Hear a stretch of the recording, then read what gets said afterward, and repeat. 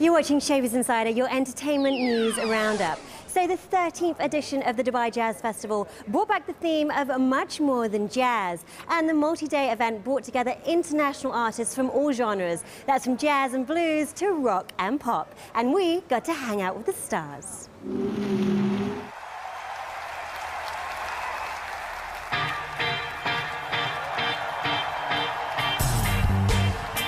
Since 2003, the Jazz Fest has created a beautiful history of jazz idols and commercial headliners. Last year it was Santana, Olly, Murs and The Wanted, and this year they went legendary. Superstar Sting was supported by Lindsey Stirling, R&B icon John Legend followed Esperanza Spalding, and James Blunt and Christina Perry opened the event, and over 25,000 music fans attended. He knows the price that he's paid. Kicking off the lineup was James Blunt, 4 platinum albums, former tank commander, also known for having the coolest comeback tweets. He's sold over 20 million albums with his debut album. He's also a really nice guy and a good laugh. Catching up with him backstage, he confessed he loves his job, mainly because it means he gets to be a full-time tourist. And now at the end of an 18-month world tour, how he catered for his set in Dubai. This is almost the last show of my world tour, so I can really consider everything else just been a practice for here. But yeah, I've played here a couple of times before. I suppose we're playing quite late at night, so I'm going to try and keep it as kind of fun and as upbeat, perhaps as short and as sweet as I can make it. His 4th album, Moon Landing, is an album about dreams, longing and first love, getting back to basics and rediscovering the power of music to communicate emotion.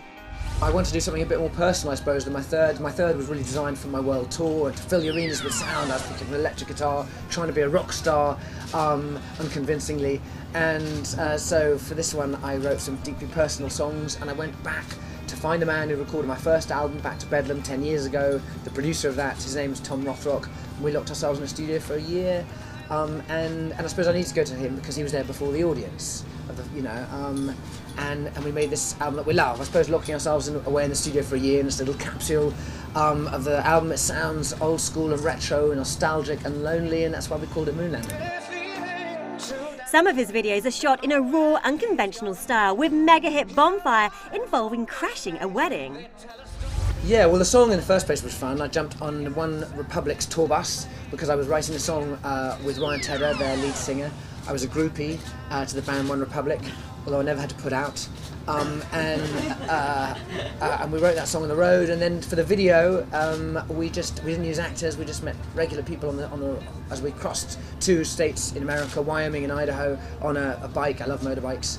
And for the final scene, we were pulling into a car park, and there was a bar there with a wedding taking place, which we didn't know about. And they spilt out saying, "What the hell are you doing here?" And I got out my guitar and I played them Bonfire Heart, and the bride and groom had their first dance of their wedding in the car park, surrounded by their friends, and we filmed it, and that's what is my video.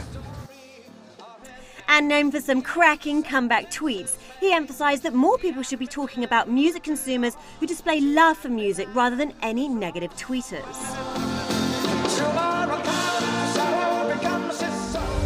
Well, I think first and foremost it's worth realising that we focus on negatives always.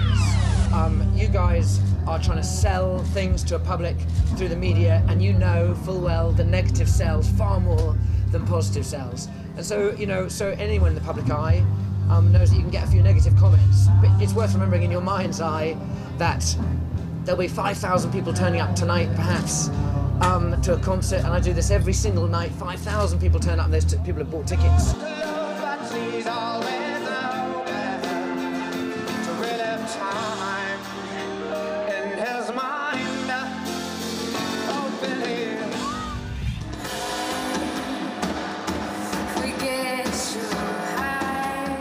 Also known for heartbreaking lyrics, Christina Perry belted out songs from her 2nd studio album, Head or Heart. She was a big hit both on and off the stage.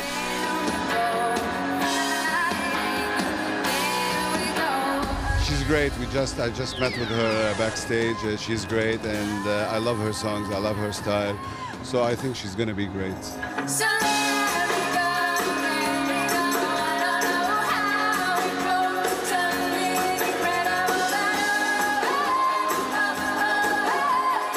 Her debut single, Jar of Hearts, sold over 30 million copies in the US and was a hit around the world. In 2012, she wrote and recorded 1,000 Years for the film The Twilight Saga, selling over 4 million copies in the US and being certified 4 times platinum. Well, I've been listening to her music for a few years now, so to actually see her in concert in Dubai was really, really awesome. I mean, that voice is so impressive, so yeah, it's really nice. Good start at the Jazz Fest. Favorite tracks from her? It's got to be Jar of Hearts and what's the last one?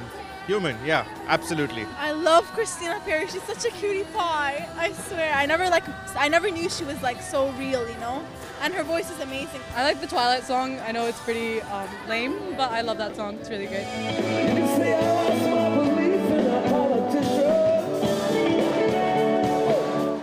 Next up is a man who needs no introduction. Living legend and former The Police frontman, it is of course Sting. Can you believe he's 63 years old, is a 16-time Grammy Award winner, and he's returned to the UAE after celebrating 25 years as a solo artist.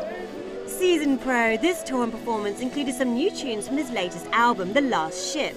It's nautical themed and inspired by folk songs sung by British dockworkers in the 1980s. The album features guest stars such as AC/DC singer Brian Johnson and actor-singer Jimmy Nail. The Englishman in New York star casually commanded the stage, strumming hearts with every breath you take and leaving the crowd begging for a message in a bottle.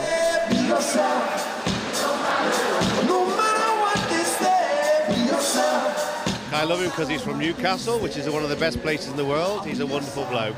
And he knows his favourite song, don't you, Lee? Feels of Girls, apparently. In fact, that's the best song in the world, yeah? Tell me, what do you love most about Sting? Everything, to be honest. He's been on the scenes for such a long time, isn't he? And he seemed to be evolving and just being with everybody.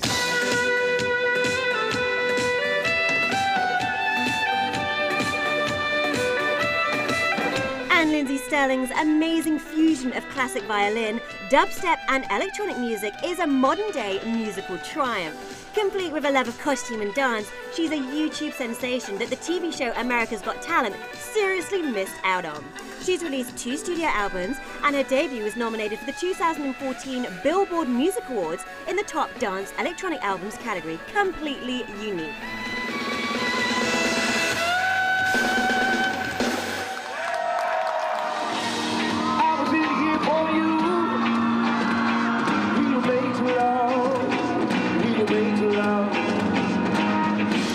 Closing the diverse headline shows was Grammy Award-winning singer-songwriter John Legend.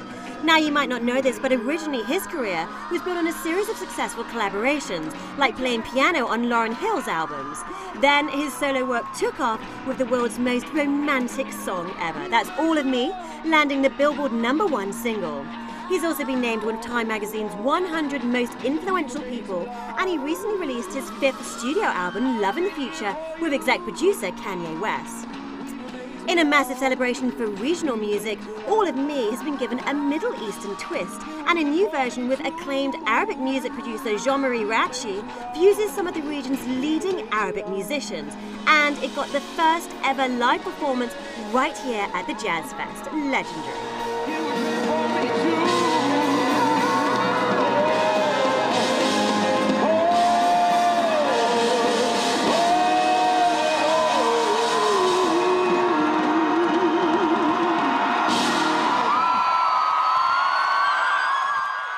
Now I've got to say, we did miss the Jazz Garden this year, but complementing the acts was the Urban Sessions, which combined dining and music and brought proper jazz and blues to restaurants around the city. Gotta love the Jazz Fest, right? And it's certainly been the month of music here in Dubai. Next up, we've got Red Fest and the Grammys, and we're gonna get a little more street and introduce you to Dubai's answer to hip-hop.